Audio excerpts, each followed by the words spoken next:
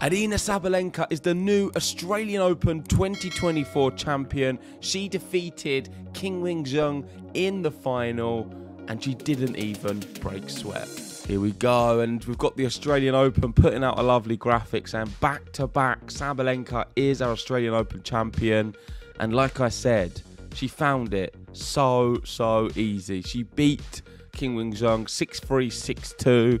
She was never in the match. It was just over an hour long. And if I'm totally honest, it was like watching a third round match at a Grand Slam. Qinwen Zheng, she's done well. She's beaten everyone in front of her. But let's be honest, her draw was so easy. Not played a single seeded player until the final. Everyone over 50 in the rankings.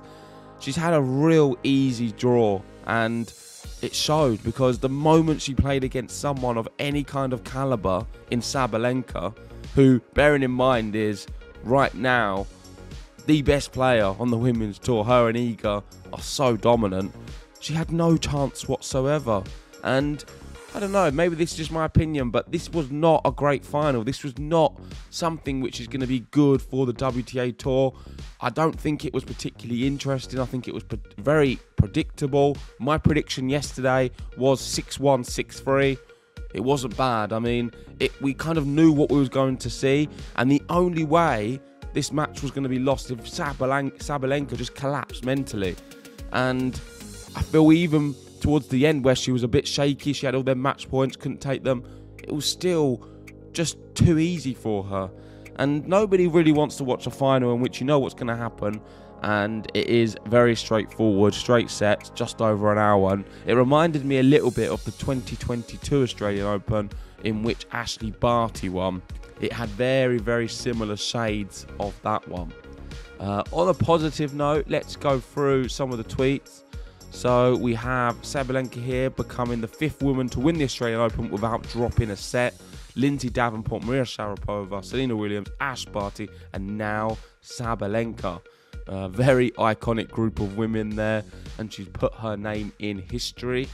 Another one here is Sabalenka beat Goff in 102 minutes and won all of her other matches on the way to the title in 76 or less. No sets dropped.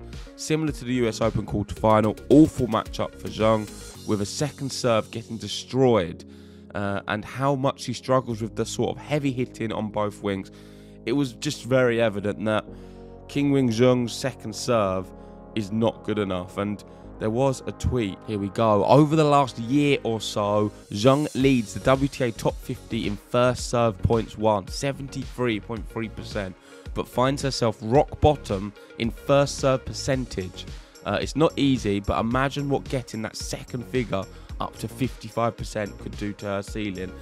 Ultimately, she just doesn't find enough first serves. And obviously, if she's not finding first serves, it means we're going to see more second serves, and they're going to get eaten up by the big players like Sabalenka. It's exactly what happened today. We know Qinwen Zheng's returning so deep to try and factor in the power, but with her serve, we've got Sabalenka inside the court waiting to attack these second serves, and she's not getting anything back. It's not great for the spectators, and it's not good for Qinwen Zheng, because she needs to drastically improve how many first serves she can find, because she's got one of the best first serves on tour, evidently, by the stats. So there is some adjustments. I'm not going to be too harsh on her, because she's in now the top 10. She's 7th in the world. She's flying high. But there was such a big disparity in this final, and never looked close to really winning it. On Sabalenka, she's now the 3rd player in the last 10 years to win the same women's single major event for consecutive seasons, after Williams, Serena in Wimbledon 2015-2016, and Iga at Roland Garros 22-23. Of course, Iga going for 3 in a row this year. Interesting to see if she can do that. And let's end with the title run for Sabalenka. So 6-love, 6-1 against Seidler in the first round. 6-3, 6-2 against Fruhvirtova in the second. 6-love, 6-love against Tsurenko in the third. 6-3, 6-2 against Nisimova in the fourth. 6-2, 6-3 against Krejcikova in the quarterfinal. The tightest one of the match, and this was really the final before the final, because if Goff would have won, she would have won the Australian Open as well. 7-6, 6-4. And once she won that one, the final was easy. 6-3, 6-2, Qinwen Zheng.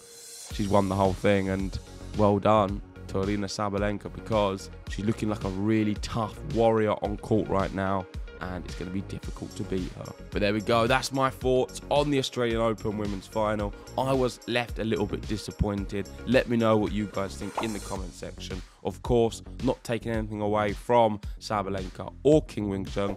She deserved to get to the final. She beat everyone in front of her. But that's just my thoughts. Make sure, like the video, subscribe if you're new, and I'll see you soon.